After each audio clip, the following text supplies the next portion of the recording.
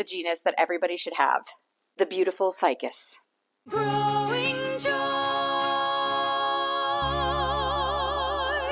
Hi, welcome to Growing Joy with Maria. I'm Maria, your new best plant friend, and I am here to celebrate my new favorite genus, the ficus. You know, we only know ficus, many of us only know ficus from the fiddly fig, right? We see this plant in every single magazine in corners. They grow so big and structural. You can have a freaking tree in your house.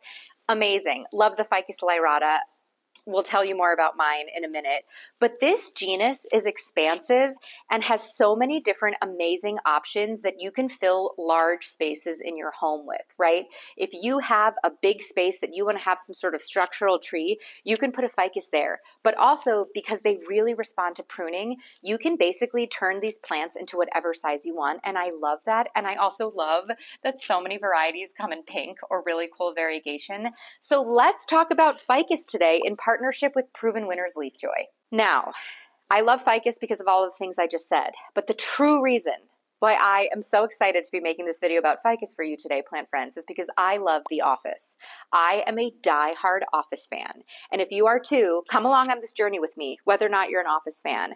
But Michael Scott, the star of The Office, in his office for the 7 years that he had his, the series, he had a very large Ficus benjamina in his office in the corner. You see it growing, and it was just this kind of epic aspect of The Office, right? If you listen to the Office Ladies podcast, shout out to them. They track all the plants throughout the different series. But anyway, the Ficus benjamina, which is this plant that you've probably seen, it was super popular back in the 70s.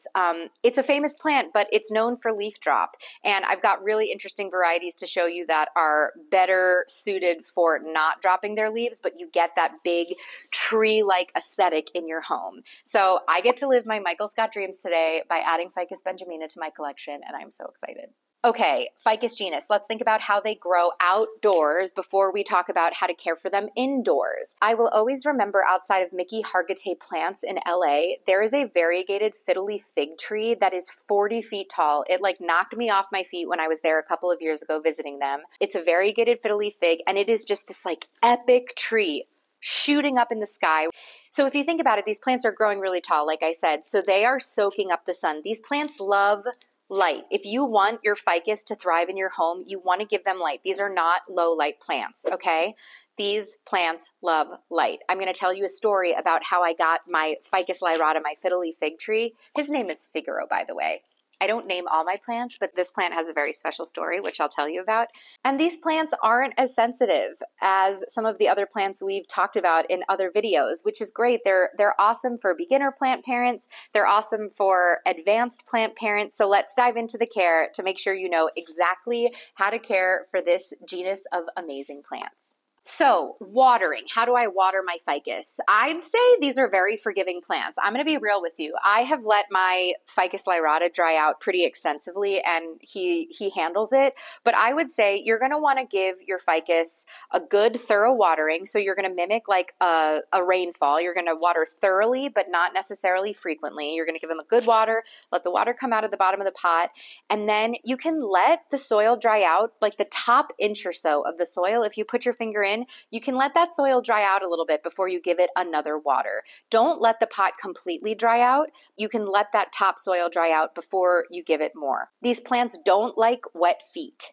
Wet feet are basically soggy root. The roots are the feet of the plant, right? So if it's wet feet, it's roots that are sitting in water. So don't overwater these plants. That's going to be a really easy way for them to drop all of their leaves and make you very unhappy. And also, if you notice, these plants have really large leaves. And so I recommend putting these plants in your shower once a quarter. You can also get a cool glove like this to wipe the leaves, but these leaves, because they're so large, they kind of are like magnets for dust and weird particles that are floating around your home because of forced, heat and air conditioning. So keep your eye on how dusty these large leaves get. You can get a cotton glove. We'll link to these in the show notes, and wipe the leaves off, or you can mimic a rainfall in your home. Put all your plants in your bathtub, let your shower run on them, mimic a little rainstorm, have a little spa day or a little pool party with your plants, and then put them back. It also allows for any pots that, any plants that have maybe dried out, if there's like a dry patch of soil, it just like allows for a really nice rehydration of all the soil as well. Light and ficus. These plants, I have found in my experience, can take more light than you think they can. So I want to share Figaro. Like I said, we don't name all of our plants, but we name our special plants in our collection. Figaro was a tiny stem tip cutting of a Ficus lyrata that my husband brought home to me, like so excited. It was the first plant he had ever bought for me. He was like at a fair. It was in a ceramicist was selling, ceramics, and it was just like an example plant. It wasn't even for sale. Anyway, that's a long story, but he brings it home. He's so excited. It's tiny. It's smaller than one of these ficus. It's got a few leaves, and the leaves are about this big. I put it in a window. I give it some light, and it's growing. It's putting off new leaves. But then I got a Soltech Aspect light. That's one of my favorite grow lights. I've had many videos on my YouTube channel about the grow lights that I use in my home. But I decided to put it under a grow light, and I was shocked at what happened. The minute I gave it more light, a longer period of time, and a stronger amount of light, the leaves literally went from being about this big to the size that you see now. I could not believe the effect that just tinkering with the light had on my plant, and I think ficus are really receptive to, number one, grow lights, and also making sure that they get a lot of light. On the other side of that, I let Figaro grow. He was growing taller and taller and taller, and then all of a sudden, he was too close to the grow light. His leaves were too close, and I noticed that he started getting like brown spots on his leaves, and that was phototoxicity. These plants can take some direct light, like a few hours of direct light, or be under a grow light. But you also want to keep your eyes peeled for phototoxicity. If you see brown spots, that could mean that it's getting too much light, because I didn't realize that I had to lift the grow light up to accommodate for Figaro's growth. So just keep that in mind, because these are fast growers. Another thing with lighting is if you have a plant with variegation, it's going to need more light than a normal dark green foliage plant. That's because the green in the leaves is where photosynthesis takes place, and that's where the plant makes its food. So if you think about it, plants eat light. Remember that. So if you look at these two leaves, this leaf has less green than this leaf. So this leaf can photosynthesize less than this leaf can. So you need to give variegated plants more light to allow for them to make the same amount of food that this plant would. If you have a plant like this incredible Ficus Belize, you definitely need, if you have pink variegation, those plants also need more light. Phototropism is when plants will actually aim their leaves towards the light source so they can absorb as much light. So a way to avoid Figaro leaning like the way he is right now is every week or so, I go in and I rotate his pot. And if you rotate his pot in full 365 degrees, he will keep growing straight. If you see like this backside is totally bald because all the leaves are facing the other way. So quick tip. So with humidity in ficus, here's the deal. Your ficus are going to be so happy if you give them humidity. They want humidity. They want like 50 to 70% humidity. They're going to be really happy if you have a humidifier running. However, I have found in my experience that they are more tolerant to lower humidity. I've never put a humidifier near Figaro, and he continues to grow. Sometimes you have to monitor when their leaves are coming out of the sheaths. You have to kind of help them a little bit, but they are more tolerant of our homes, which makes them a great solution for so many plant parents who can't be babying their plants with humidifiers all the time. So if you can give them humidity, please do. They will be very happy, particularly with the Ficus benjamina plants that have thinner leaves. The thinner the leaf, the more sensitive they are to humidity, I've found in my experience. But you don't need to if you can't supply that at the moment. With fertilizing, I say my rule of thumb for all houseplants is fertilize your plants when you see new growth. So if you see the plant putting off new growth, give it the nutrition that it needs to support the plant throwing off new beautiful leaves for you. And now let's talk about a favorite aspect of the ficus of mine. The fact that you can really control the shape that these guys turn into. All of these guys are going to be fast growers if I give them the light that they need. They're going to shoot up into trees. But I want to put some of these guys in my bookshelf, which is a limited amount of space. in my office. So what I'm going to do, and I'm going to do this on camera with you plant friends so you can be empowered too, because I know pruning your plants is so scary, especially your favorite plant, right? So this is the Ficus Belize. I'm obsessed with this plant. I love pink. I love pink plants. It's a favorite like little subcategory of mine. You see that right now this entire ficus is growing in one large main stem. Oh my God, the variegation on the stem is so insane. There's pink on the stem. It's so cool. I could let this plant continue growing. There's new growth here to continue growing. Or I could chop the top of this plant off, and that is going to trigger lateral growth. It's going to get more stems. The plant's going to be bushier. It's not going to be leaning, because I can tell already if I let this plant keep growing, it's just going to start leaning. I want like 3 or 4 stems on the same plant. So I'm going to chop this off. I'm going to keep it in this shape and just let it keep getting bushier. Note with ficus, when you chop this plant off, there's a latexy kind of toxic substance that is going to leak out. It's almost milky in texture. It's going to leak out of the plant. Some people are very allergic to this. It can really irritate your skin. So if you do prune your plant, wear gloves. But just so you know, I will be off camera so you don't see the like spillage of latex. You know what? YOLO, you only live once. Let's do it on camera. So I'm going to get my snippers. Have plant-specific snippers when you cut ficus, because once again, you're going to get exposed to this toxic substance. If I was really good, I'd be wearing gloves, but I forgot my latex gloves, so I'm going to go like this. I'm going to hold this, so I'm going to avoid cutting. But as I cut, you're going to see, one, take a deep breath, everybody. I know pruning can be scary. It feels like you're ruining your plant, but it's okay. I'm making this prune because you're going to come in and you're going to grow laterally and you're going to be so bushy and amazing and pink. 1, 2, 3, boop. All right. Now you can see immediately there's latex pooling at the top. You're going to want to have a paper towel to blot the milk off, and this latex substance will dry on your plant leaves, and then it's hard to get off. So you're going to try and mitigate that. What I want to do is, like, you know, when you're shaving and you cut yourself, you put a little piece of paper towel on it. I'm going to do that here. So it's not as aesthetic for now, but you're with me. You're with me on this journey, plant friend. It's all good. So that's how you prune a ficus. And I will give you an update on Instagram on how this grows. So follow me at Growing Joy with Maria to see an update on what this looks like after it's been pruned. So let's talk about a couple troubleshooting things. Beware of the light stress, what I talked about. You got to watch for that toxic light toxicity if you are giving your plant a lot of light for it to grow. The biggest feedback that I've heard about ficus is leaf drop. So they are more sensitive. They don't like drafts. They don't like being moved. They like what they like. And sometimes you see ficus drop a lot of leaves if they get like a cold shock. This is the perfect opportunity for me to thank the sponsor of today's video, Proven Winners, because they heard that comment from a lot of their consumers, and they actually developed a line of the Ficus benjamina. These plants are famous for dropping all their leaves when you bring them home.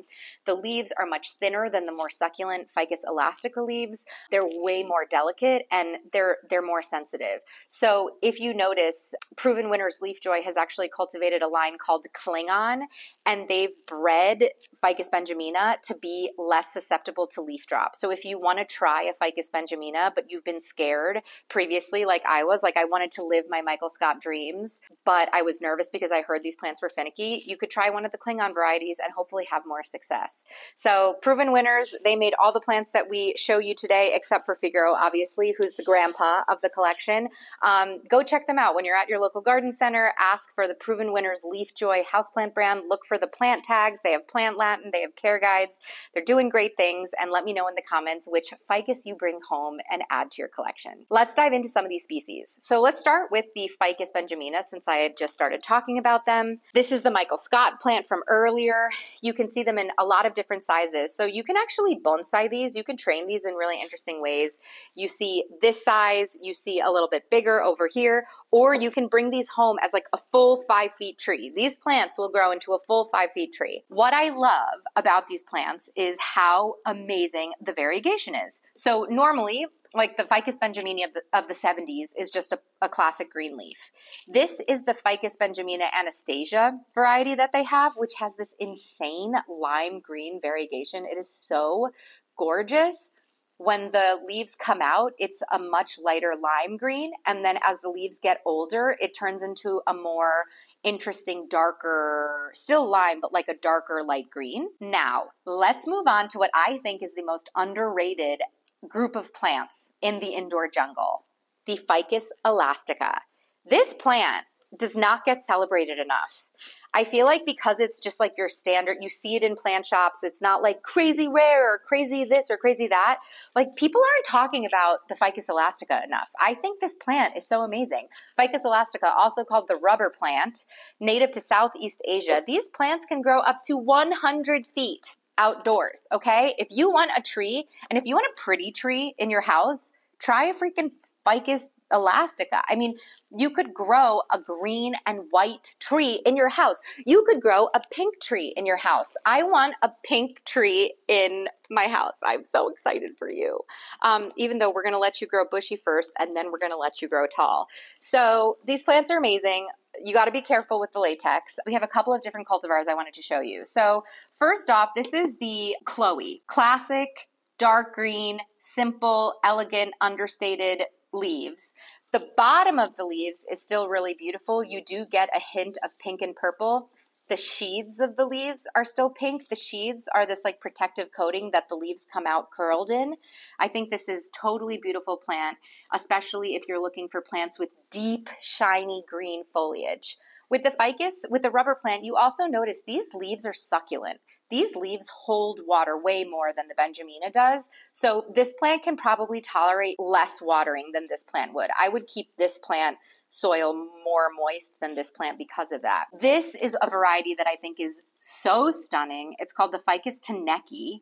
Teneki. You say potato, I say potato. But I think this is so beautiful. It's tricolor.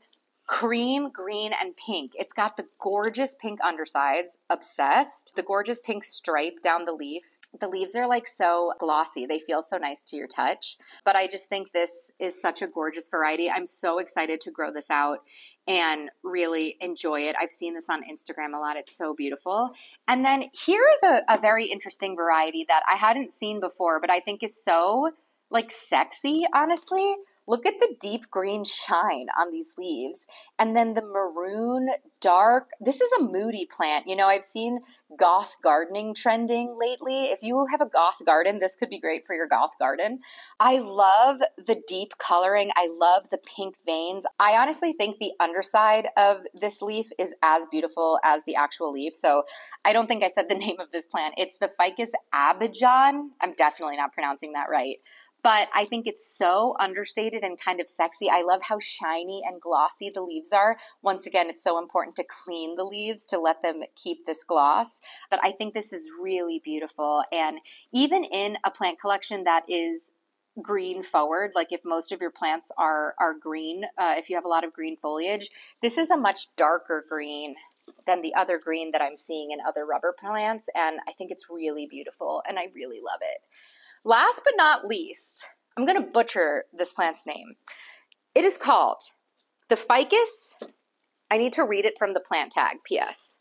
The Ficus ciathistipula. The Ficus ciathistipula. The Ficus ciathistipula. Say that 3 times fast. This is another really amazing tree-like plant. Actually, let me just check my notes for this one.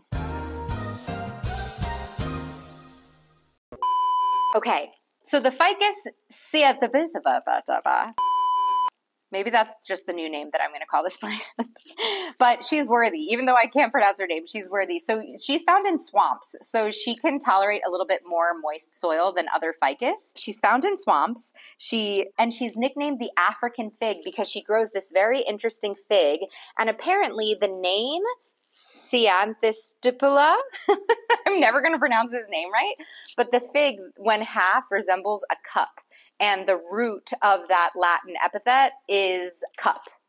So I thought that was really interesting, but I love her for this deep glossy leaves. She's just like a really beautiful tree-like plant that has really beautiful big leaves. These leaves get really big as the plant grows. I'm really excited to grow her under a lot of light and see how fast she can grow and how big she can grow. So thank you so much. I have shown you so many ficus in this video, plant friends. Which one was your favorite? Obviously, besides Figaro, I feel like he's the grandpa of the group. He's like, you know, towering over us. But which of these newer varieties that I showed you is your favorite? Obviously, mine is the Belize because it's pink and I love pink. I'm so curious to hear your thoughts. Do you have rubber plants? Do you care for different ficus? What are the tips and tricks that you use? Let me know in the comments. Like this video, subscribe so we can keep bringing you more videos in the future. Thanks again to Proven Winners for partnering with me on this video. And until next time, my sweet plant friends, keep blooming and keep growing. Nope. And until next time, my sweet plant friends, keep growing joy.